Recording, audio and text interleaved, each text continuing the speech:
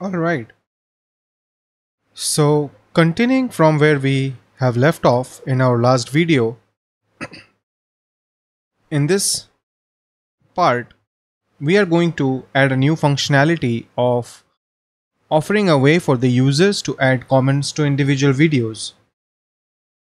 We will tag individual video IDs. These are the um, YouTube video IDs. So against that, we will attach comments because videos are something which we are not adding to our database, right? And then I will have a typical form where we will have a comment add input box text area, and then the comments will follow below. All right, so let's get started. I have PHP Storm open up.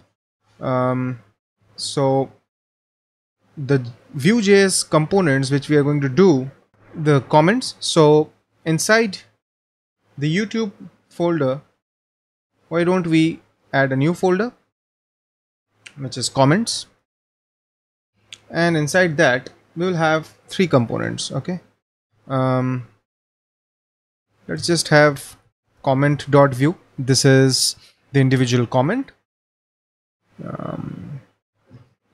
Then we will have a comment add.view.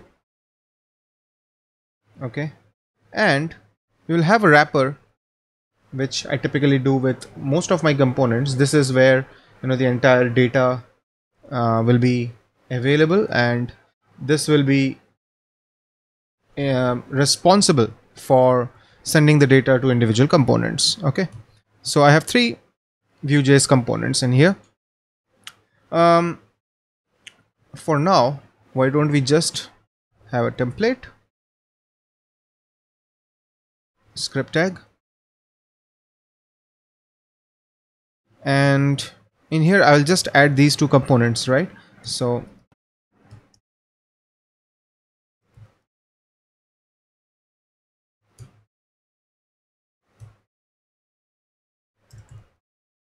I had a spelling mistake here, so I'll just correct that.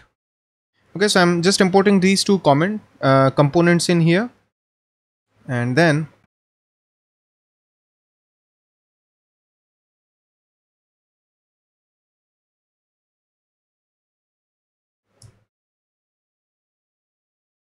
okay, so these are the two components. Let me quickly do a basic template.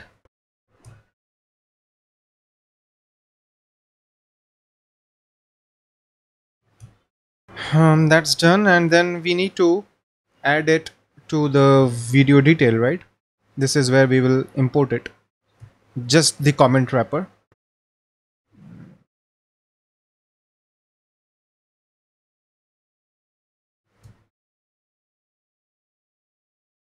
Like so, and we have created data, so we'll have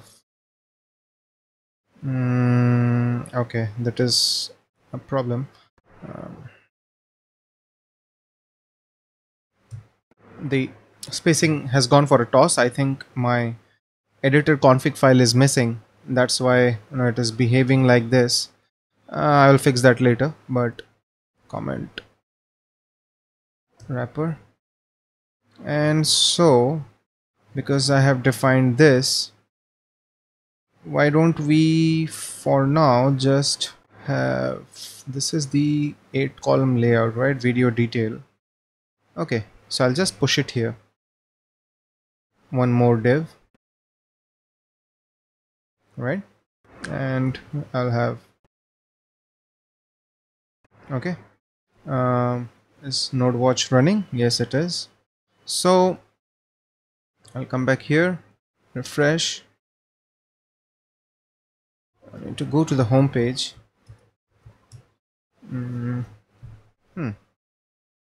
Just log out, log in. Okay, and now I have these two components getting loaded, right? So this part is done.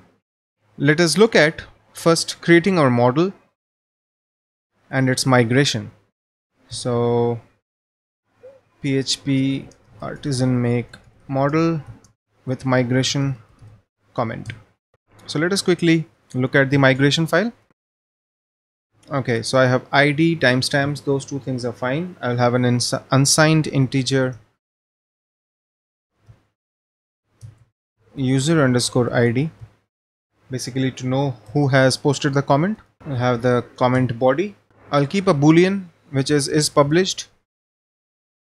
Default will be 1, but it's like if the moderators want certain comments to be unpublished, something like that. String video ID. Okay, this is the place where I'm going to store this. So like this is the video ID for this particular video, right? So I'm going to map according to that, because we are not creating any video content. These are YouTube videos which are not in our database.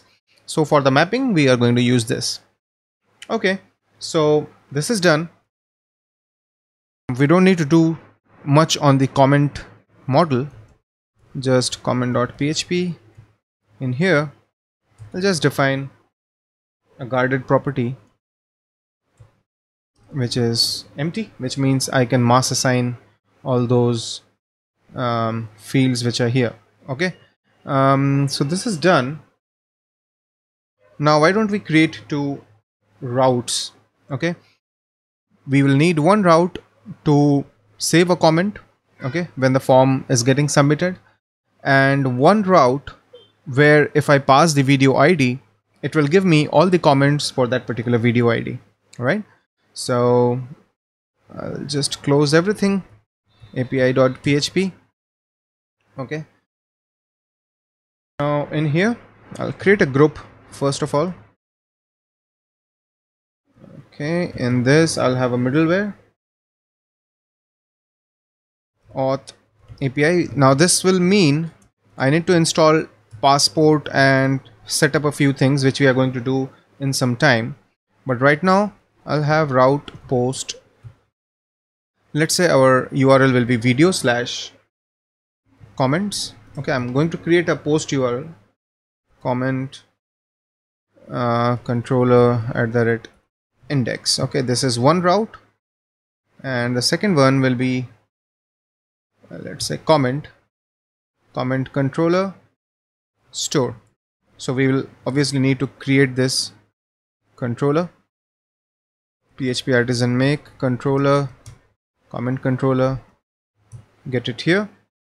What are the two methods which we need to do? One is index. Okay, it will take the request object, and we are going to validate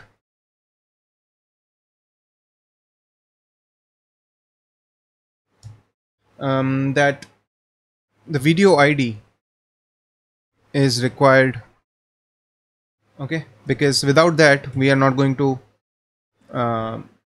load any comment, right? So the video ID is required. So I'll have comments equals comment where video underscore ID will be equal to $data video ID. Okay, this is where I'll get the entire validated data. I will need to do an order by. I can do order by ID descending, which is fine, and then just do a get. Okay, I'll just load everything that is related to that video for now. Return response. Oops. What is that? Comments, and I'll say this is 200. So this will take care of my fetching of comments based on a video ID, but I still need to store it.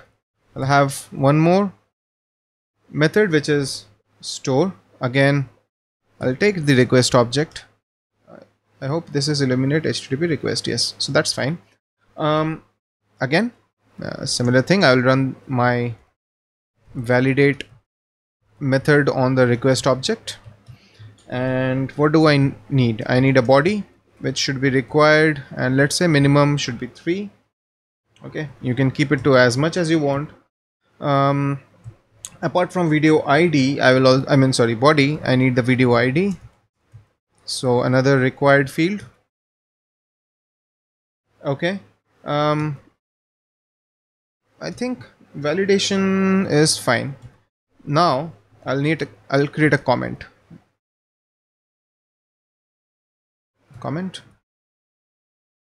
create, pass this array where I have body, which is $data body, uh, user ID, which is auth user ID. I'll get auth because if you remember, I have this middleware where I have auth and API. Okay, so the next thing is published. By default, we will keep it to 1. So anyone who is publishing right now doesn't go for a moderation, but it is visible. If the admin feels that there is something wrong with the comment, then later on we can have a flow where that thing can be unpublished and it will not be visible. Okay, so there I think we need to change this query a bit, because index should return me only the is published thing, just a where clause, but right now we are not doing it, so let's keep it simple. All right, so I think we have, what have we done? We have created these 3 components, which are just simple components. They're loading here. I know that it is working. Then we have created the API, we have the comment model, the controller.